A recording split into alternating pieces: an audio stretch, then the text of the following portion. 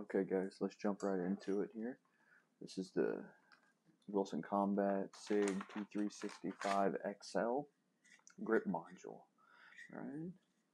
It's a little thicker through here. It's got the starburst pattern. The grip texture on the front and back is absolutely phenomenal. It's got the little rail here. It looks extended, like there's a little bit more area up here. They do have this relieved here, and I do believe the beaver tail on the back of this is a little deeper. Just the absolute overall feel of this is amazing, right? So comes in this packaging. This is the mag release.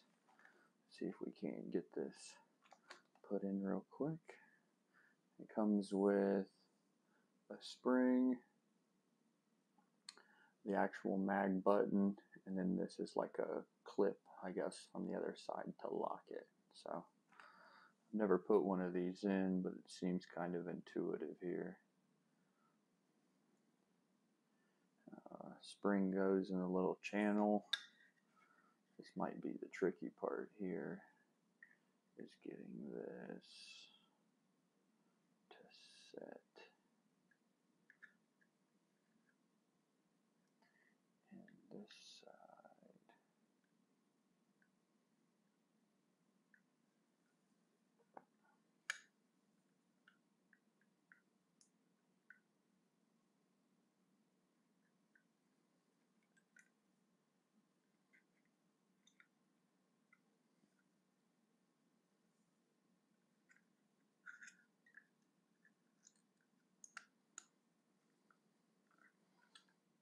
Okay, that's pushed through. You push it through, and then this with the little clip goes in.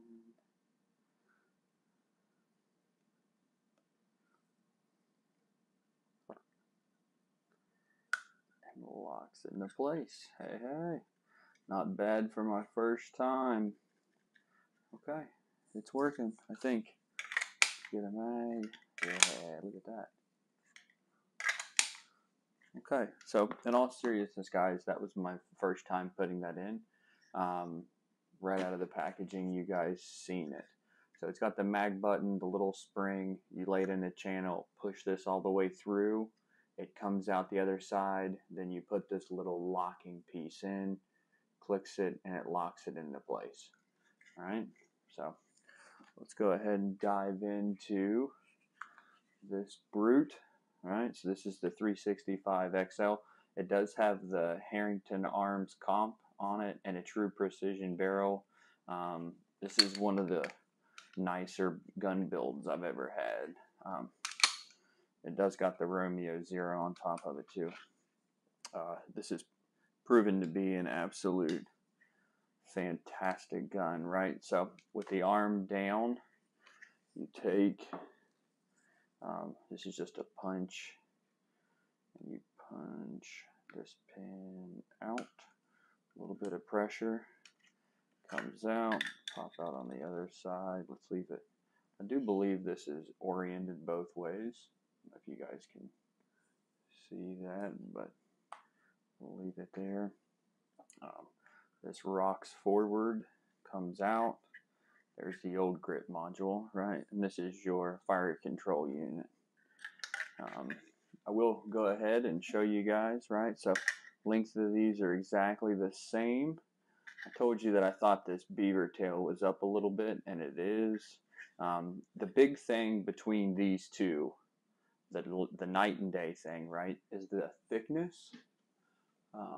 And the thickness on the Wilson, which is on my left, you guys can tell it's a little bit thicker. And oh my gosh, does it feel great in your hand, where this one can be a little narrow. I would, say I have about average sized hands, but like I said, absolutely feels great. This is on another level, different planet. Kudos to Wilson Combat for that, but let's see if we can get this. I believe this sets here in like so. rocks forward. You can't hit the slide release while you're doing this, but this kind of will pressure fit, and then this kind of pressure fits in. Your pin goes back in, which, there it is, locked into place. Slide goes on, locked in, and that's it. And oh my gosh, dude, this thing feels like a completely different gun now. Holy crap. I had a lot of guys hitting me up telling me to switch the grip modules out. Little did they know that I've had one of these on order for a couple of weeks now, and this is a game changer for this pistol. Wow.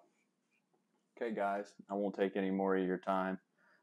Just wanted to take you through it. Like I said, I had never changed the grip modules out on any of the P365s or XLs or the P320s or nothing. So literally anyone can do it. It didn't take me 10 minutes to do the mag release and the actual grip module itself. So anyway, if you guys liked the video, please subscribe, comment, and share this video. Appreciate it. We'll see you guys in the next one.